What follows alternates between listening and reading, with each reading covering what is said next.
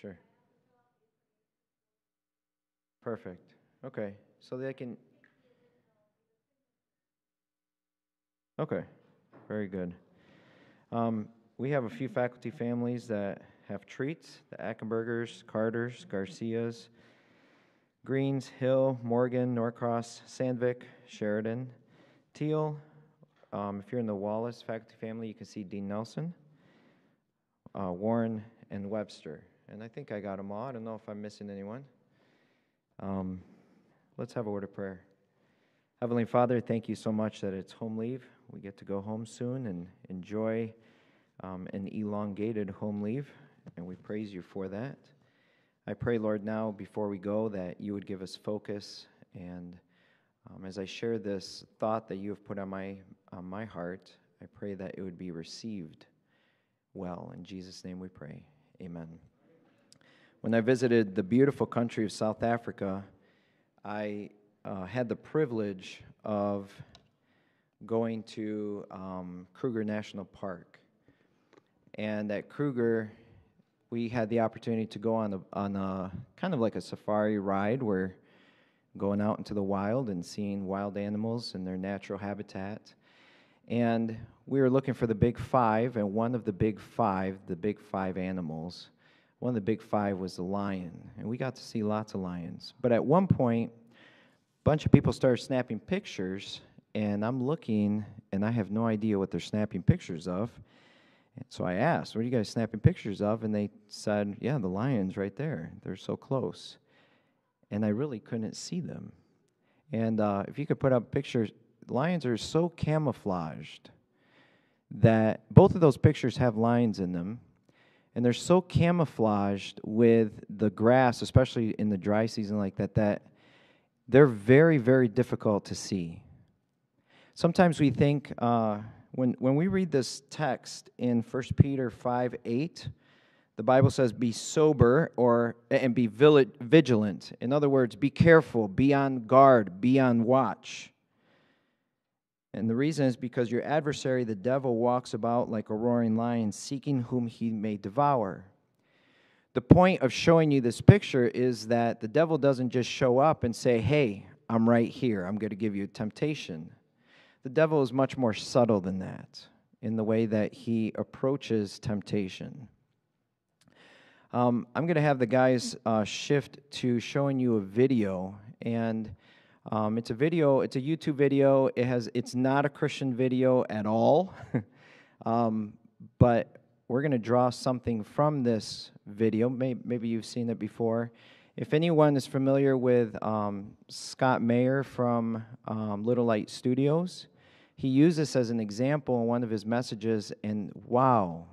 So we're going to show that for a few moments, and then I'll have some closing remarks.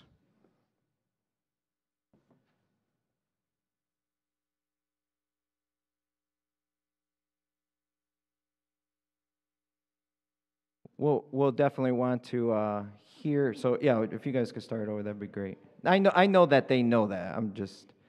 But it's important to hear what they're saying at the beginning.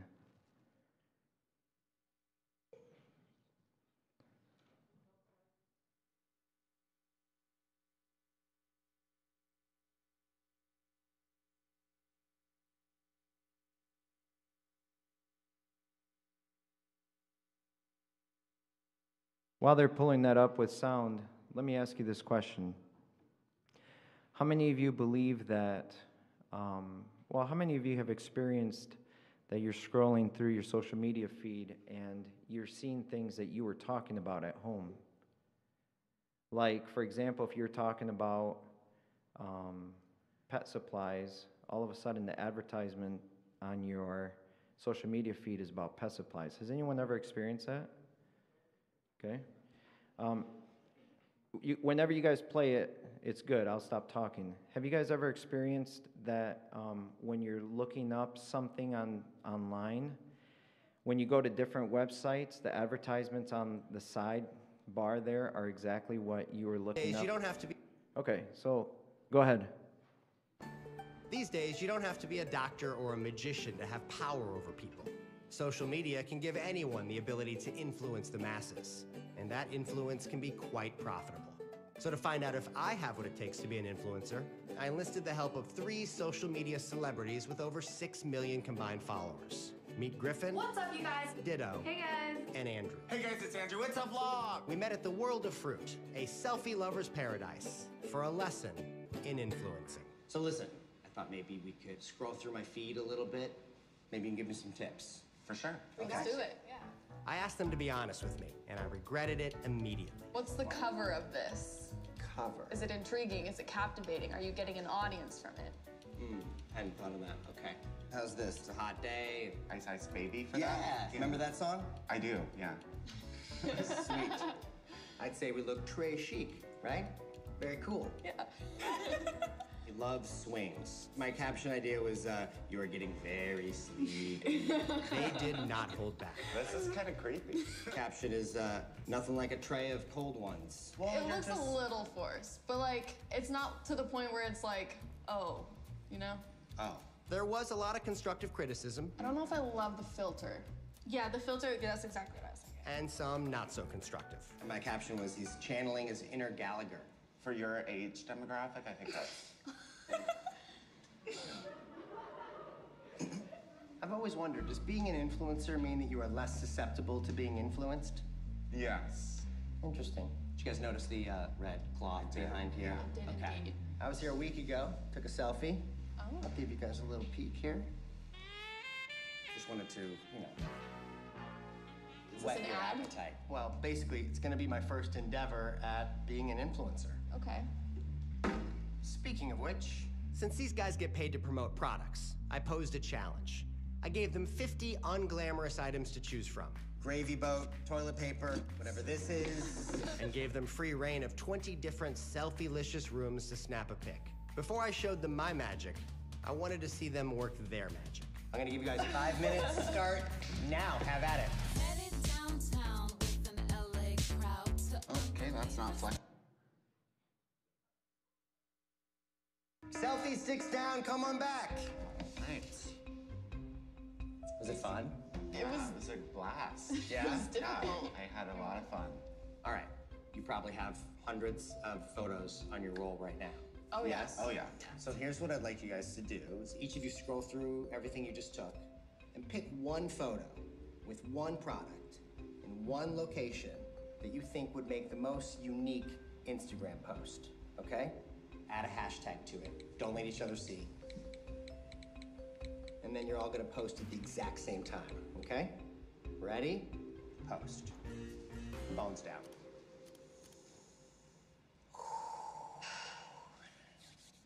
Is the suspense killing you guys? I want to see it.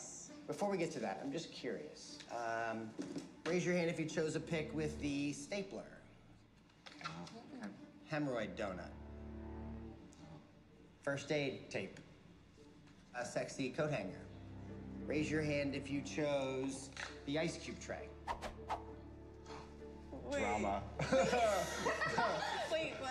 Wait. I have questions. Wait, I don't like you. hold on a Wait, second.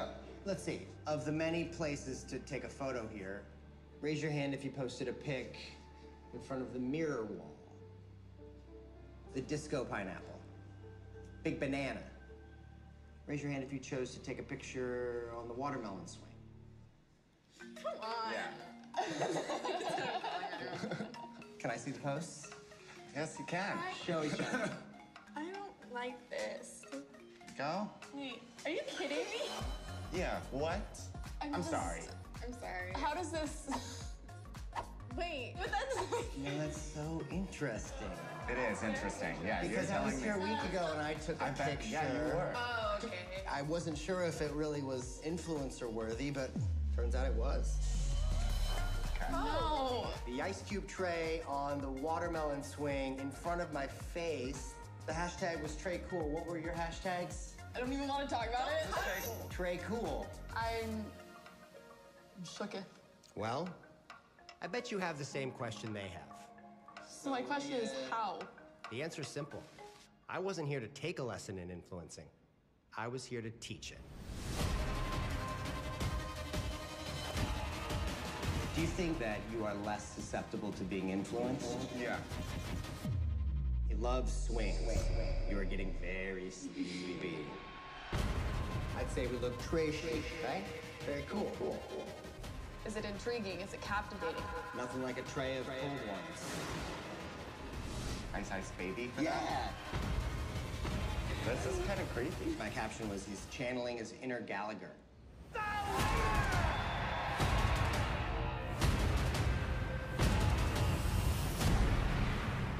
Oh, I don't like this. Gosh. Why are you in my brain? How does it feel to be influenced? All right, that's good. Thank you.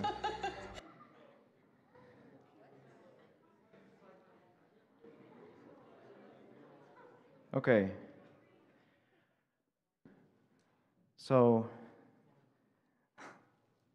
why are you in my brain? You heard that last comment. I don't like this. They kept saying, I don't like you. At one point, I don't like you.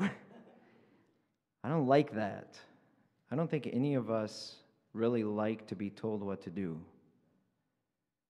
And I don't think any of us really like to be manipulated. Is that an accurate statement? And yet, we allow ourselves to be influenced and manipulated every time we go on social media. Do you guys recognize that? Do you realize that? 100 plus years before Instagram came out, a little lady by the name of Ellen White wrote this: "It's the special work of Satan in these last days to take possession of the minds of the youth, to corrupt their thoughts and inflame their passions. All the young people are free moral agents, and as such, they must bring their thoughts to run in the right channel. If Satan seeks to divert the mind from this to low and sensual things, bring it back again and place it on eternal things. And when the Lord sees the determined effort made to retain only pure thoughts, he will attract the mind like the magnet and purify the thoughts." I don't know about you, but I would much rather be influenced by God's power and by his influence and the Word of God than I do by people who are manipulating me and using me to sell or to propagate information or products or whatever the case may be. I recently watched The Social Dilemma, which is a documentary on social media. I also was recommended to watch a video called Look Up by Gary Turk this morning. It's 6 minutes. It's on YouTube, about our addictions to our phones. And I share all this with you not because I don't have an Instagram. I do have an Instagram. I actually like Instagram. I like it a lot, like many of you do. And sometimes I spend too much time on my Instagram, like many of you do. We're about to go into home leave. We're going to be home for almost a week, 5 days. And I guess my challenge to all of us, notice the pronoun, myself included, is to really be cautious and be careful about how we spend our time. We're going to have more time over the next 5 days than we have over the last 3 weeks. Free time, time to do as we wish, time to do as we please. How are you going to use your time? And how will you be influenced this home leave? Let's bow our heads. Heavenly Father, we thank you for the opportunity and the privilege and the blessing it is to have a home leave. We also thank you, Lord, that we may surrender our issues and our influences to you, and you can shape and mold those. We're inspired here by Ellen White in reminding us that if you see that we're putting in effort to purify our thoughts, that you will really bless that, and you'll draw us to you like a magnet.